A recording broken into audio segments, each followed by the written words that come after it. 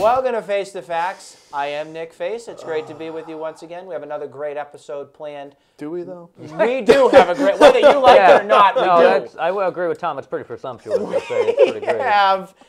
All 4 teams need to be talked about today. So everybody's going to get about 15 or so minutes. Maybe some need a little bit more, but general gist of it is everyone's going to have their segment today. A lot of things to cover. But I want to introduce our lovely guests like we always do. Tom Smith here in the center. Still like that center chair, don't you? It's the hot seat. It suits you well? It's the hot seat, yeah. I got the full view of everything. And we have Phil Healy, our program coordinator here at NORCAM, back in the Phil Healy chair. Mm-hmm. I want to lead it off, though, first today with the NFL free agency. There's been a lot of movement going on, whether it's from new players signing with teams or with trades or even speculation on things, because we like gossip sometimes. Yeah. Sometimes gossip turns into, well, problems, but sometimes it turns into real stories. So I want to start with the Patriots because the Patriots had the free agency has begun. The Patriots were really kind of quiet past couple days. But there are some signings that we want to talk about and a trade that's happened too. The first piece of information we want to share with you is the Patriots have traded for Michael Bennett, who is a member of the Seattle Seahawks for many years, and he is going to be one of the up-front uglies on defense. Yeah. Suits his role pretty well. We know how you feel. Do you have an opinion on him just by... Yeah, no, I like the Bennett brothers. You like the Bash brothers? They're up and down with some things. And he had some kind of unfavorable things he's done as far as like pushing some guy in a wheelchair, apparently. He's not what's the word? Oh, the nicest? Maybe not the nicest, but he doesn't have the greatest, I'd say, reputation in the league. Maybe that's the word. Oh, no, yeah, and I don't even know as far as I can throw it for that. But I enjoy, as a player, I think he hasn't really slowed down. He's 34, is he? Like, he's up there, right? He's up 33? 33 sounds about right, yeah. So, I mean, it's an old team, so it's older like... than me. So. I liked it if they... Well, yeah. Yeah, but, the difference is you've slowed down. Yeah, it's slowed down. Yeah. You're also not like a 300-plus pound black man who's pushing around other people. That's true. Give it time. Like, in this day and age, you can do it. You can do it. But, no. Do it. No, I think it's an awesome... I wish we would have kept, like, you just said off air that we lost Malcolm Brown. Yeah, we've lost some players that were part of the championship. No, he died. But maybe when they go to these teams, they will. It depends on that. Their skill set, maybe. We have Trent Brown is now a member of the Raiders. Raiders. We've lost Malcolm Brown now to the New Orleans Saints. Trey Flowers is now a member of the Detroit Lions. That was a hard one. Big loss. That was a big loss. And you have, not that he was on the team last year, but Danny Amendola is a member of the Lions now. Another player the Patriots were interested in. Reports said that Amendola wanted to come back. He did. But do they not have the money? Is that He chirped too much about Belichick. Remember that Mike Reese interview he did in the car when he was on his way, I think, to Merrimack College, and he was just like, well, it wasn't fun here. Bill is Bill, and we didn't really jive well together. I think we talked about that a little bit the last show. But honestly, he's like, he's 35 years old. But also, he earned his stripes here. No one can say he didn't, play... he earned his He has a place in Patriot history. Yeah, sure. Yeah, definitely. Sure does. Yeah. On the Michael Bennett front, I personally just want to throw out a gripe of mine because I love to do that. We have a lot of facts we like to face here on Face the Fact. Here's one of the facts, folks. Whether you like it or not, this is one of the big protesters there is in the NFL who takes a knee when the national anthem is done, goes in the locker room, has a little hissy fit about everything, and then comes out to the field to play. Doesn't sit well with me. All right, I've had a lot of family members that have represented the country through fighting for our freedom from everything. And you know what? When I look at that flag, whether you believe in it or not, you stand up. That's how I feel. You post if we hear any kind of other info on the Patriots front. Malcolm Brown, that hits hard. Like both. Malcolm Brown and Trey Flowers. It was, and Flowers and Malcolm Brown were. And Isaiah Wynn is the one who was hurt. They were a big so they're gonna be leaning on the Isaiah Wynn from the last draft for next year too. We want to close the chapter there with football. We want to change our gears to the black and gold. So Phil, you can have a nap. No, I'm kidding. Yeah, no, that's fine. I just put on my I don't know when the last time it was we saw you, but I don't think it's been recently. 2 weeks ago. We need to talk about the 22nd, Boston Bruins. 19 consecutive point streak they had, which was one of their longest ever in crazy. franchise history. They because last year was 10. Month of February, they didn't lose in regulation. Wow. Had no losses in regulation. They had 2 in overtime. And they go halfway through March, almost halfway through March without losing one. Correct. But we do have to say that the Bruins in the past 2 games, at least recently, have looked like a team that needs to get healthy. They are missing some big bodies and some names. Oh, yeah, didn't a couple past weeks. They've right? survived really without Pasternak for a while, but now it's catching up to them. Okay, David Pasternak has been out. He has the broken thumb from his fall. His stumble, yeah. At 11:30 at night somewhere. So hopefully that thumb is healing up so they can get him back. He's on track. Thumb? He's on track to becoming right thumb. I thought it was the ankle. No, no, right thumb. Why? How does that happen? I'm just talking the physics of it. I think somebody missed the step after the drink. I mean, I guess, but the thumb is the first thing to go. The player that has been missed severely is Jacob DeBrusk. Am I correct on that? Okay. We've seen a different player ever since he came back healthy, which was about a month into when this point streak was there. I have to credit DeBrusk with one of the key players on why that point streak was as long as it went. Do you agree on that? Absolutely. Okay. I think him being out really hurt them, especially in the game against Columbus. Yep, I do too. The Bruins lost, just so you know, against Pittsburgh by a score of 4-2. They had a minute to go and it was 3-2. They just got back into it. So it made it a little interesting. Bruins pulled the goalie. That's when Pittsburgh delivered the empty net goal. So that was the signed, sealed, delivered win for Pittsburgh there. I was very, very surprised on how lethargic, not focused, no energy, stupidity moves that were made against the Blue Jackets. Oh, against the Blue Jays, yeah, that was a terrible game. I shut that one off after the first period. First period, the Bruins were down 3-1. It shouldn't have been 3-1. It should have been 2-2, but they missed a couple shots that were on net. They missed 4 chances, 4 wide open. They were so sloppy. The defense, really? I don't really blame so much of Tuukka on it. Tuukka was in net. He got pulled. I look at Krug as one of the people that was just turnover after turnover. A lot of turnovers in the defensive zone. I think they're just exhausted. I mean, that's the kind of... No excuse for that, Phil. They're professional athletes. Well, I mean, just on some, there's got to be a lag. Well, no, not for that game. Against Pittsburgh, yes, but it seemed like they put a lot more. I mean, I wasn't able to watch the game because I was at the airport, but they seemed to put in a lot more effort against Pittsburgh than they did Columbus. Oh, fair enough. It's got to change. And one of the other factors is Kevin Miller is out on defense. Grzelcyk's out on defense. You also have Marcus Johansson, who's out for the Bruins, a player that they signed and then got hurt very quickly. 3 games in. They got to get more solid there. The one player I will say that I am very, very happy with on the season that he is having, I think you know who I'm going to say, is Chris Wagner. Chris Wagner was signed for $500K to start the season, and he has been a force on that third and fourth line. He's coming back and forth a couple times from it, but very, very happy with him. Big names from the trade deadline, or since the trade deadline, have been their acquisition with Charlie Coyle. Yep. He's been a big part of the team. See, I disagree with that. I think Charlie Coyle's been absolutely crap since he's been here. All right. Crap. Now I'm just going to stay with my popcorn. He hasn't done crap. He doesn't have to score or assist. He makes good plays. What's he done? He's made good plays to get the puck out of the zone, get the puck deep into the offensive zone. Yeah, I mean, so what if he hasn't gone in he's gotten, I think, 2 assists. I'm on the Billy Jaffe front with him. Billy Jaffe has been critical of him. I'm going to stay critical of him because they gave up Donato. Whether he was doing good or not in Providence or whatnot, Donato could put the puck in the net. Coyle's got to show us that he can put the puck in the net or at least set up passes. Maybe it has to do with him playing with Backus on that third line and the Providence Bruin Express line on whoever's going to be on the wing. That doesn't help. Backus has been a shell of himself. I will say since he's become more of the enforcer type, he's been better.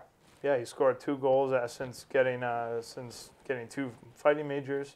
But, yeah, Jake DeBrusk, I mean, there have been a couple games where Charlie Coyle hasn't looked that great, but he has.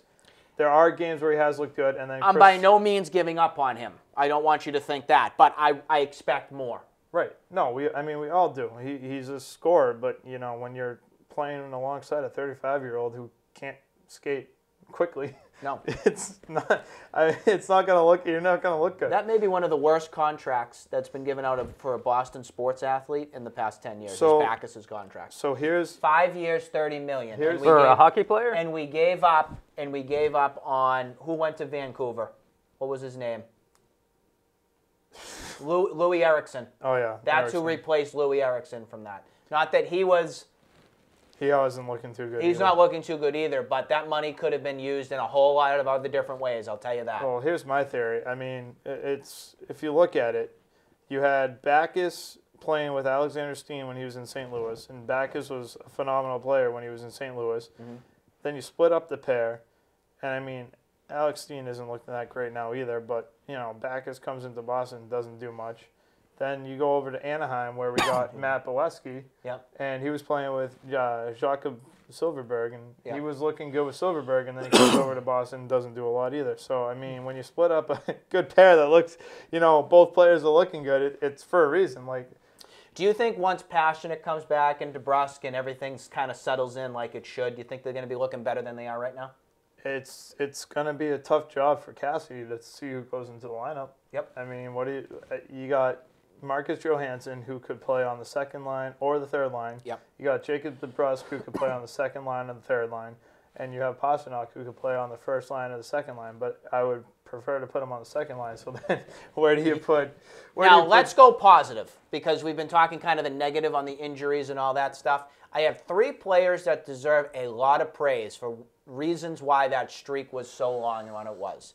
My number one person, actually my first 2, of course, it's Bergeron and Marchand, okay? Those 2 guys right now are just on another planet. They're so together. If one looks to pass, one puts it in the net. Marchand has absolutely elevated his game in the second half of the season. Do you agree on that?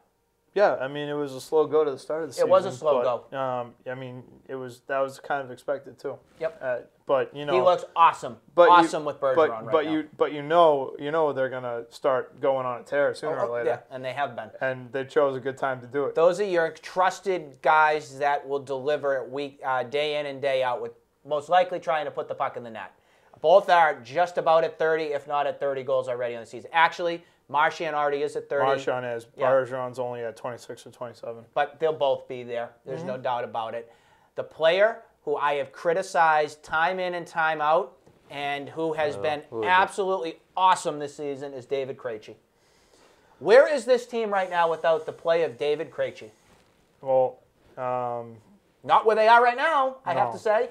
And I think it's a shock to me. I think a big at the top of the conference. I don't know. It should my be. only contribution. I think a big key to that was the way DeBrusk started playing after Pasternak went down. But as we say on the show, you criticize a player, they start doing better.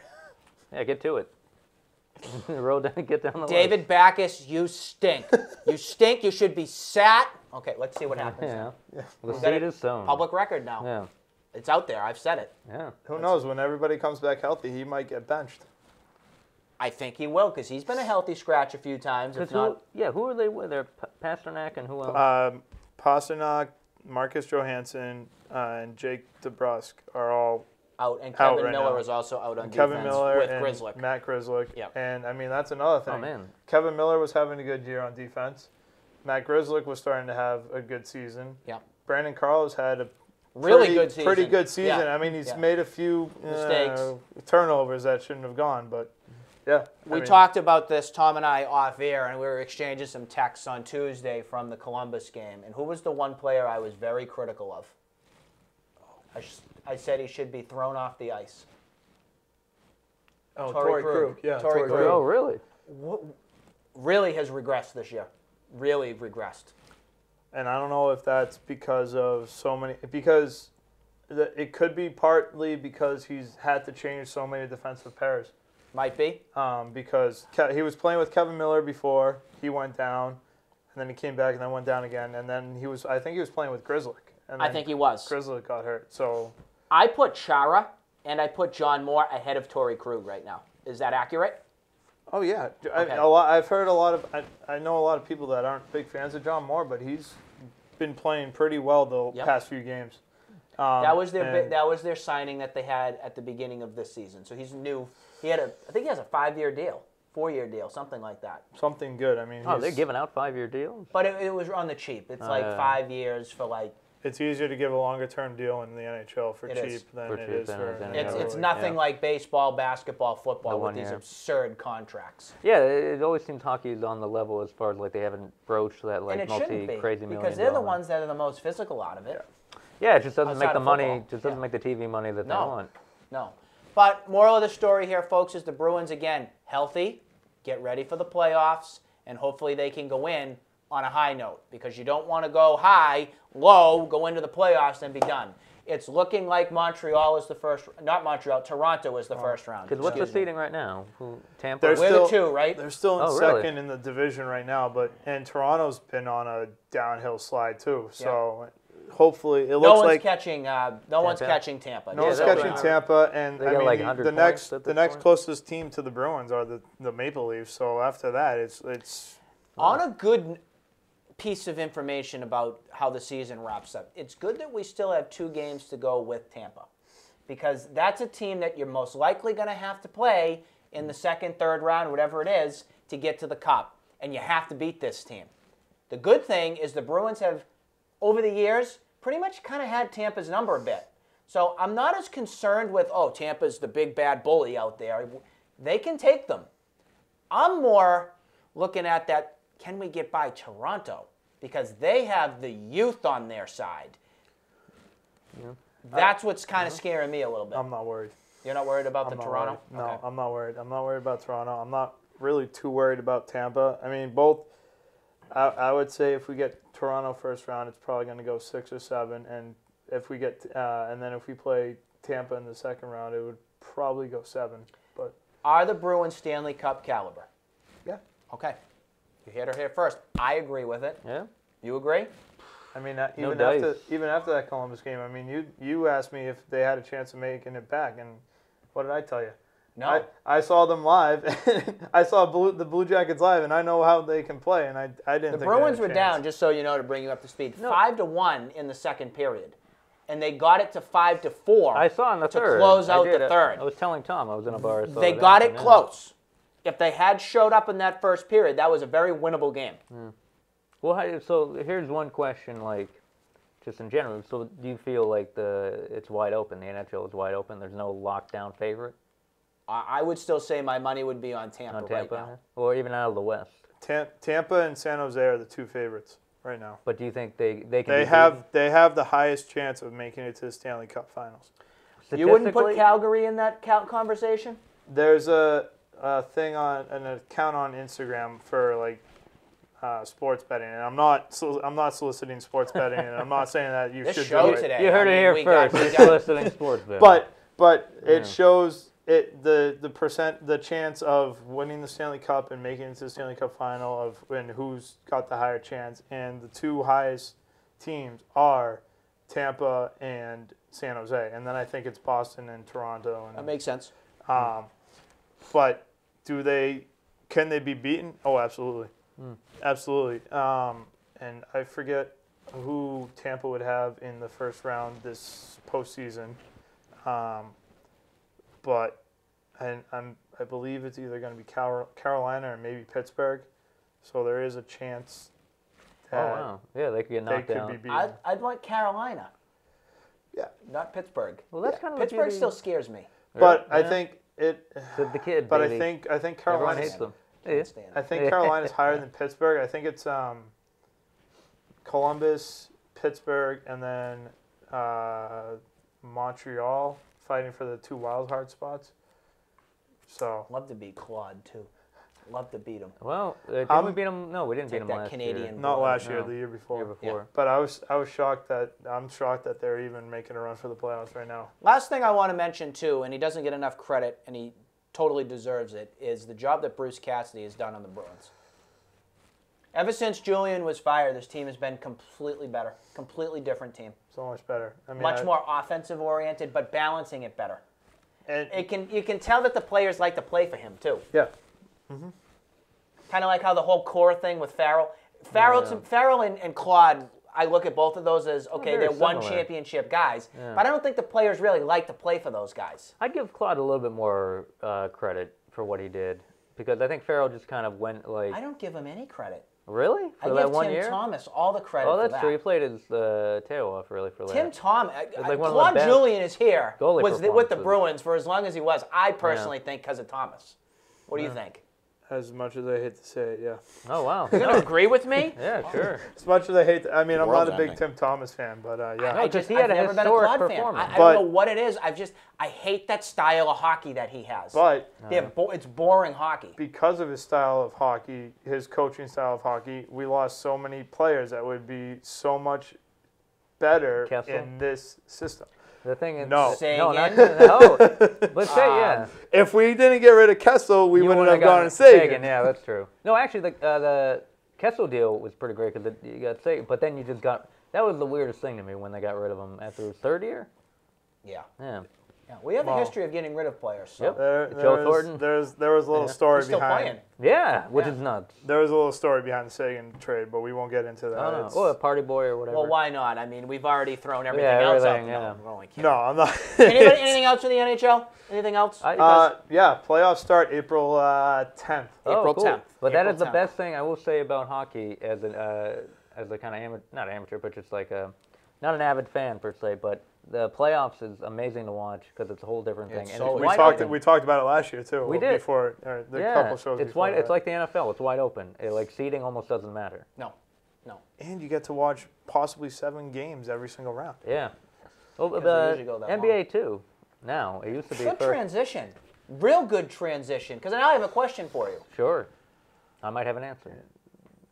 How do the Celtics going to make the playoffs? How do you feel after 3-1 on a West Coast trip? I feel pretty good about it, but I think the Golden State one you take with a grain of salt because I think they didn't have Klay Thompson. Although they played well. Was Draymond and Klay? No, Draymond was in. It was Klay. Klay was out. Okay. But I mean, they ran away with it. But I also I don't think Golden State had the effort in it, and maybe they gave up early or whatever. But I don't think they had the same effort in it that you had like maybe with the Sacramento or the Clipper game. Bold statement alert. Okay. Before you add in. Sure. Golden State isn't winning the championship this year. Someone had mentioned that Portland, I think Charles Barkley or someone said that Portland is going to make the finals. I found that ridiculous. Oh, I don't listen to Charles Barkley. Charles Barkley. I love listening to him. But Guy can't even swing a golf club. Come on, let's be real here. He had a great line about vegetarianism doesn't exist. It was great. That don't exist. That's my Charles Barkley. Terrible. Him and Jose Canseco may be two of the biggest. Oh, Canseco's amazing. His whole Did you hear about what he was doing with the alien stuff? The alien stuff, but did you hear about the whole A-Rod? A-Rod and Jennifer Lopez are now engaged and everything. No.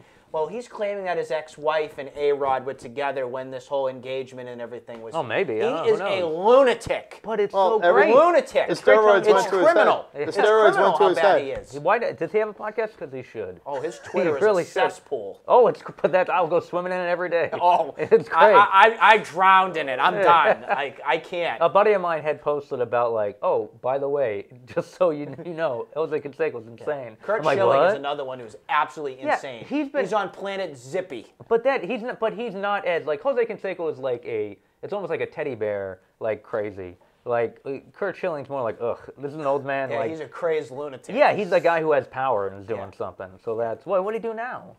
Oh, he's got an opinion about everything. Of course. They never shut their mouth. Yeah, he hasn't blocked you yet? We try to be friends. I could see that being a weird partnership. Yeah. But despite his weird leanings, so the NBA, yeah. Back to the Celtics, You think the so 3-1? I have to say can go fly out this way and fly out that way. I don't know where you're pointing at, but out this way, just anywhere. I just didn't know. Well, you started here and going right here, and you move it over there. It's a very Bugs Bunny-esque type of misdirection. Well, I'm Elmer Fudd, so. Yeah. Oh boy. Oh no. So you don't. It doesn't matter to you, right? That's what you're saying, pretty much. No, it doesn't matter. No, that's fine. No, that's understandable. This team is toxic to me. What team? I don't know if they're toxic. I don't know what team you're talking about. The Celtics, yeah. What team? I said last show, I don't know. I get it, Tom. I don't watch. I don't pay attention to them right now. No, sure. Call me crazy, but here's a hot take. Brad Stevens is on thin ice. I think that's fair. I mean, I think that's a fair. I mean, who else are you going to put in there? Doc. Yeah. I put Rick Carlisle in there. What's up, Doc? That's why I said if we're getting in, it's not bad. We're laying it in there. What's up, Doc? Hey, I'd love Mel Blanc to be resurrected from the grave. No. But no, I agree. I think he's on thin ice. They're not listening to him. And I got to say, one of the things that you got to respect for when a coach is there, kind of like how Cora and Cassidy do is there's a mutual respect in wanting to play for these people. Kyrie. Well, yeah, that's where it starts. He is so what's the word? I don't know. What's the word? Trying to think of somebody that says one Doo-doo thing. heads. Give us the facts. No, I'm trying to give the fact. Yeah. He's Oh, he says one thing, does the other? He's good one day and then bad the other. Manic depressant? It's a mood. It's a mood. Not a manic depressant. He's bipolar. Bipolar. Yeah. Thank you, Tom. One day he's, this stinks. I'm out of here. I hate this team. Get out of my face. Oh, we're fine. We had a wonderful trip on the plane. We all kumbaya'd on the plane, and we're all doing awesome. You're using kumbaya'd as a verb. I don't even know. I'm just trying to say we had they had a religious moment on the plane. Sure. Here we make up words and use them Good in different God. parts of speech. It's not, yeah. I just don't like the players on this team. These young kids think that they own the block. Kyrie comes in. There's just no Just tell them to get off your lawn and finish the. Oh, they're far off my lawn right now. I didn't even they were playing 10:30 on Monday night against the Clippers. Didn't watch. Saturday night against. It's a Monday night at 10, against the Clippers. The Golden State could care less. The Bruins just came off a big win. I don't care to watch but basketball. they just didn't care. Oh, I'm sorry to say it because I basketball? want to. And what is this orange and ball? And then you have the most horrendous announcing teams going on. Whoa. Kyle Draper and Scal can go. Why? Why do you hate can't those? stand them. Oh my God. There's so much anger in you. For no reason. For no apparent reason. Kyle Draper's great. He is like a Muppet to me. He's just like a. He's got his bright-eyed lips guy. right on everybody's butt. Oh, you mean just as a fan? Yeah. And I think granted, there's Tommy degrees of is that. like that too. Yeah, sure. But when you put Mike Gorman in, Mr. Professional, and You don't think Scal's professional? Oh, Scal drives me absolutely crazy. He's great. No, he does a lot of stuff that the Tony Romo-esque, where he'll sense out some stuff, and not to blow up Romo's spot because everyone did that crazily when the Kansas City game. Everyone was verbally look at this play. Here everyone was verbally filleting him when he was doing all this calling. Oh, they're going to throw it to Gronk. Oh, you mean the one guy who's on this one safety who we can easily climb over? But no, it's I don't know. I love Draper. I love Scalabrine. I'm not just being a homer, but I just like seeing something different too. Yeah. I mean, I love Gorman. Gorman's great. I actually did a short horror movie with his daughter. It was great. We didn't know it was his daughter. Oh, really? It was fantastic. Really cool. And we found out it was my dad's Mike Gorman. The voice. Oh, really? Yeah. And we're just kind of oh. We're too excited. Yeah, how about we meet him? We turned into Kermit the Frog. See, I like Tommy because of the humor he adds to it. He doesn't really. You think Scal has a bit of? I haven't warmed up to it yet. I mean, I'm the same. Yeah. I'm a traditionalist. I like tradition. I like Don Orsillo in the booth, not O'Brien. I like. That's an easy. I like Doc Emmerich if they're going to be an NBC game with Milbury together. No. I don't like Mike. NHL? Do you like Mike Tirico now broadcasting hockey? I don't like Mike Milbury at all. You don't like Milbury? Mike Tirico does hockey? Mike Tirico does hockey now. Does he broadcasted the Sunday game, and I had to tweet. Glasses, right? And I had to tweet out to NBC and said, "I can't hear you, people." Oh, why? Mumbled, the puck. He got the net. Oh, he scores. It's like, enunciate your words. Enunciate. There we go. See, that's. Yeah, no, I'm not a big Mike Milbury fan. Why? Because he tries way too hard to be non-biased with the Bruins when he's doing the Bruins games. And it just sounds like he's. I like having a little bit of that. The best call was the Vegas game when they had Dave Gosher in the. That was tremendous. No, do they have? They seem Gosher used to be the broadcaster for the radio side. Yeah, and now he's the team broadcaster for the Golden Knights. Oh, weird. It's kind of bizarre because Did you hear that broadcast? No. Oh. A lot of national hockey, great. like NBC hockey, tends to have at least one Bruin guy, or I just heard the horn. That's Jack Edwards going by. Oh, you know what? He will announce a wedding Speaking somewhere. of which, no. I love Jack. See, why do some people love and hate him? That's what I can't understand. Why is there the start? Why is he the people that love Jack Edwards or they hate him? Because he's just so energetic, but he's straightforward though. He's almost like a Tony Romo, but yeah, way above. He's got high energy, but I think he's very straightforward, and he'll call something out. I do too. From what I understand. He has been a little bit too homerish though this year. I will say. My favorite Jack Edwards moments are the ones where Andy Brickley has to turn around and correct them. Yes, those are fun. Well, that's like the same Mike Gorman and Tommy Heinsohn. Mike Gorman either stays quiet or just all right, moving on to the next. You can kind of hear Andy Brickley oh my God, get me out of this booth. One of the best calls of the season so far with Edwards was with the the Wales blubber. Did you hear that one? That was amazing. And they take the blubber out of the whale or something like that. Yeah, that's exactly what it was. That's one of my favorite. That was really good. My favorite Jack Edwards quote is the time that Chara did the spin move and scored on the back end. He's like, Chara spins like a ballerina. Puts it in the net. Oh, that'd be a scary ballerina. On our Celtics front, gentlemen. But as far as basketball goes, let's get back to basketball again. How do you feel about the Celtics? Why are you talking? Wow, jeez. Okay, this is Goo Goo Gaga hour. Well, he's talking like this because he doesn't feel great about the Celtics. No, understandably. And he's going to go on a rant in about 2 minutes after you make your comment. No, it doesn't matter. No, I'm with you in a lot of ways. I think they're very manic, depressive. They're very bipolar as a team. They can be very hot, very cold. I think it was nice to see some like the Sacramento game. I think was a good game for them. The LA game was a good. The Laker game was a good game. Yes, it was. Clippers, they didn't have Tatum in it. I forgot all about it. He wasn't in it. Jaylen Brown had an okay game. He started it. He had 20-something points. But that also was a weird it seemed like the Clippers had an answer for everything, and the Sea just didn't have a defense going for them. I will say the Clippers played out of their mind. Yeah, they played out of their mind. No, shooting-wise, wasn't 50-something% they were shooting. And they don't shoot a lot of threes. No. And they're just rotating the ball. Yeah.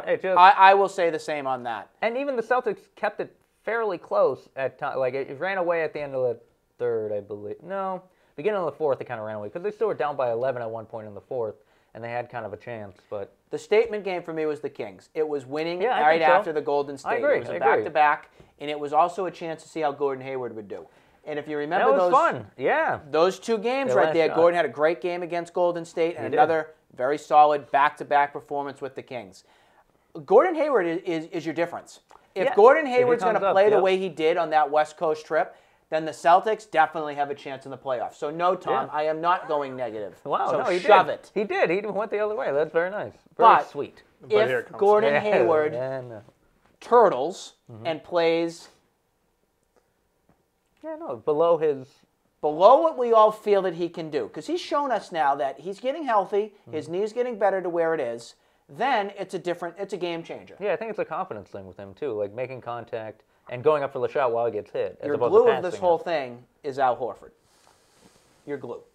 I think you're right. I think Marcus Smart and Al Horford. He's the leader. That's why I think those 2 guys. Yep. Because they see the court, and I think Horford can control offensively a lot more. And I will say, one of the players who, yes, he had a very good first half, but he's not had a very good second half. And the player that I think is one of the causes of a lot of the turmoil that comes together with some stuff is Marcus Morris. Yeah.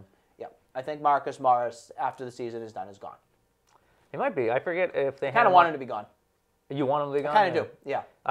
Oddly enough, I like Marcus. I think he did have a really great, I think you're right, he had a great first half. Yep. I think his performance has kind of been subpar. Lackluster. Well, maybe that has something to do with the attitude of the team. Very well could be. I think because he's called the team out on a few occasions, and he's been there, and he's a firebrand of sorts. For a while, he could back it up, but now really it's can't. Tough, so shut up. When you win and when you're playing well, it's easier to talk. Yeah. Kind of like how Kyrie is. If Kyrie, I don't feel like that. I feel like the past couple weeks with Kyrie has been better. I also think he doesn't. He's not in the spotlight yet. No, but I also think and I've said this before, months ago. He's not necessarily a leader. And I don't think he necessarily, maybe in his head he kind of wants to be, but I don't think he does. Is that a problem, though, that he's not a leader? I think it's a problem for the media if they want him to be a leader. That's a great statement right there. But if the team... Face the facts, fact-taking. No, but if that's a great statement. If the team... Well, especially when playing in Boston, because... Would you let the man speak? Go ahead. Well, no, but you're right. If especially being in Boston, everybody was so happy to have Kyrie on the team that's who the media is going to go to. It doesn't matter if you get Gordon Hayward. It doesn't matter if Al Horford's like leading the team on the court. It doesn't matter if Marcus Smart's having the best season of his career. The fans want to see Kyrie, and that's what the media is going to go towards. And I think, especially in Boston. That's part of it. And I think some of that doesn't matter when they say, like, oh, Kyrie's not blah, blah, blah, blah, blah. It's like, well, yeah, Kyrie, like, he's a utility guy. He's a very glorified, I shouldn't say glorified. He's the highest utility guy you can have. Like an Anthony Davis might be a leader on the court. I don't know. Yeah. Steph Curry, I would say, is one of those guys who can be a leader, too. I mean, Kyrie can be, too, by example, by on the court and just doing what he does. But I even think, like, Gordon Hayward, when he's playing well, when Marcus Smart, they're their best when Marcus Smart can get the ball or Horford can get the ball at the top of the key, and they can just see it. And even Gordon Hayward, when they run offense through him, sometimes he can check down and see everything that's going on. And Kyrie can do that pretty well, too. He's made me a believer in some ways of passing it underneath, because I used to think he was a horrible passer in the paint. But he's done a lot better. He's using his teammates better. I don't think he likes being in the spotlight. I don't think he likes the attention. I think that's why said that repeatedly this year too. Yeah, and I think that's why the whole attitude of the team is the way it is right now, and the performance of the team is. Yeah. There's no. I think it matters But he hasn't been in the spotlight in like the last week. I haven't really heard. I mean, I don't pay attention to them, but like I haven't heard anything. I haven't heard anything from it either. And when they win, I think it creates a better buffer for that sort of thing, where they don't have to lean on them. The last thing we want to mention here before we wrap it up is the Red Sox. The Red Sox, they're in spring training mode. Yeah. Yes, they just came off their World Series, folks. It's amazing. Is Craig Kimbrough coming back?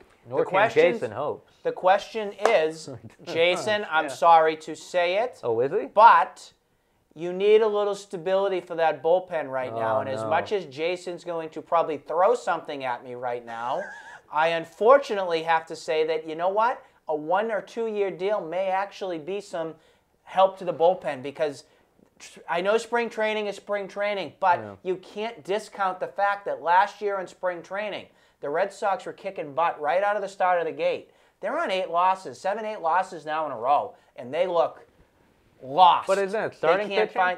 Pitching has been very shaky. The bullpen has been atrocious in spring. Atrocious. I think that has to do with something, and I think it has to do with them not really knowing what role they're going to be pitching out of this year.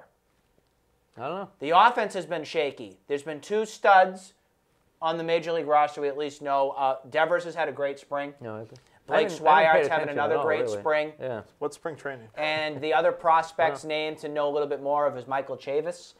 He's had a really good spring, too. What position? They're trying to see if he can play a little bit more all over the field. Yeah. Like a Brock Holt. Yeah. But I got to say, I didn't get anything thrown at me yet. But if we did cut to black, maybe we did. I don't know. But Kimbrel, the longer this goes on, the longer this drama plays out with the whole Kimbrel thing, the more and more it's telling me that, you know what, he is going to come back. I don't think he's not coming back at his 5-year, $100 million deal. That, but it's going to be like a 1-year, $20 million. Would you really? I mean, if I were to phrase all that again, I would not use stability and Kimbrel in the same sentence. You can't. But at least he has a track record. Maybe that's the word to say it. With a lack of stability. So I'm just going to ask it, Jason. Do you think, would you give the ball to Matt Barnes right now to be your closer? Exactly. Wait, hold on. What you heard was kind of like a very shrugged, from the studio. Oh man, I can't wait for the Matt Barnes rants. That's why it's. Or Frazier, Brian Frazier. Is that Frazier? Brian Frazier. Frazier. All right. Hembree, you got to give the ball to him. You got to remember that the bullpen from last year, when we were in the playoffs, got the job solidly done by Kelly. Yep. Sadly, Matt Barnes, Frazier, but they were in roles that weren't high leverage. That was high leverage stuff went to Porcello and Evaldi and Sale and Price. Well, they were in some pretty crazy spots. They won kind of despite the bullpen. Your guys that were out there in a way. No, the bullpen held its ground in the playoffs. Right. Like, there were some shaky times when they got through it. But I don't know. I think Kimbrel was the only blight on that bullpen throughout that playoffs. It was, and I will totally agree on that. I was watching again. Like, what was it, game 5? No, 4? The Astro one with the diving catch? No, that one was awesome. No, it was AL Diaz. was against the Yankees, the Game 4 in New York. Like that ninth inning, where it's like they're up, what was it? They up like 4-1 or something. And yeah, and then the Yankees started coming. And then Nunez made that unbelievable play from his knees to get the out. And his knees buckled. He screwed himself up. Yeah. But and also Steven the World Series MVP. Pierce. Pierce with the amazing scoop. Amazing scoop and lounge, or lunge. Yeah, he was lounging. Remember, folks, the only player that's really not with the Red Sox that's not returning is Joe Kelly. Really? That's it. Everybody else is pretty much back. That's not bad. Which is staggering. Yeah. So this should be another really solid year for the Sox. I got high expectations for them. I want to repeat. When's the season start? March 28th against Seattle. Oh, well, that's not very early. Is it in Seattle? Yes, we're on a 10-game road trip to start the season. We'll come back to Fenway April 11th, I believe. Oh, man. Opening up against the Yankees. Hopefully the Bruins won't be playing then. Right. Yeah. Before we wrap up our show, we're just about done. It'll be a day game for the Red Sox. I want to thank Phil and Tom for being here. We really covered everything. We did an amazing job. Yeah, we fabulous. Great show. And you know what? He wasn't too presumptuous with that. It was a great show. Yeah. But I will say the Celtics, I think they have to get to the fourth or third. I don't know if they have 14 games left, and they're 2 games away, so we'll see. Yeah. We'll see. You may on the computer, or on YouTube or Instagram or something, see a new feature that we're doing with Face the Facts, and that's something called our Sports Minute. If you go to our page at Sports Zone 101, it's on our Facebook page, once again, like I said, you will see every week or two we're doing these little segments that are incorporating Face the Facts into our programs at Sports Zone 101. So we hope you get a chance to follow those. They're a lot of fun to do. And they're to help you to stay informed about what's going on here in our lovely land of sports. So you may see Tom or Phil appear on a couple of those coming up soon. We hope you enjoy them. For Nick Face, we'll see you next time here on another episode of Face the Facts. We hope you have another great week, and we'll see you soon. See you later.